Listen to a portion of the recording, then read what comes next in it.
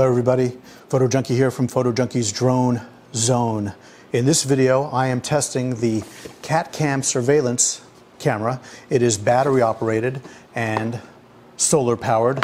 Well, not solar powered, but the solar panel powers the battery or charges the battery. Installation was very simple. Basically, just plug the panel in here. This plate here, you want to mount it on your wall or wherever you're going to have it hanging. So you put it there first, and then you slide this in and use these to fasten it. So after you've got it mounted wherever you're going to have it mounted, you want to download the app.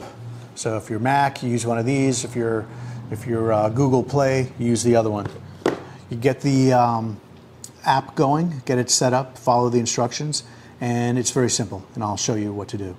Micro SD card, power button, reset button. All right, once you have the app set up, you want to turn on your power button. So on this little protective piece of rubber here, it shows reset and power. So move that out of the way.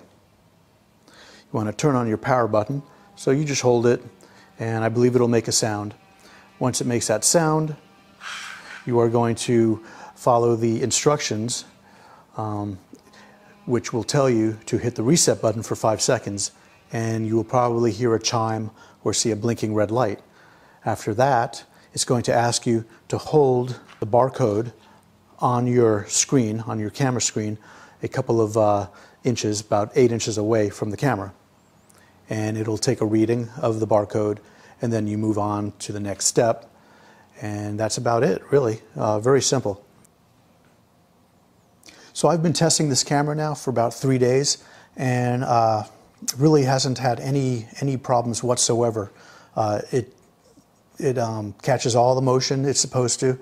There's different settings. You can make it more sensitive. You can say exactly where you want it to trigger. I've had no issues with it. It's actually better than my Blink system, which every day I have to reset because it has a hard time when it changes to infrared, changing back to daylight. This has no problems, and you can put it wherever you want. You don't have to run any wires because of the solar panel. So definitely a good buy for the money. I would recommend it. Thanks for watching.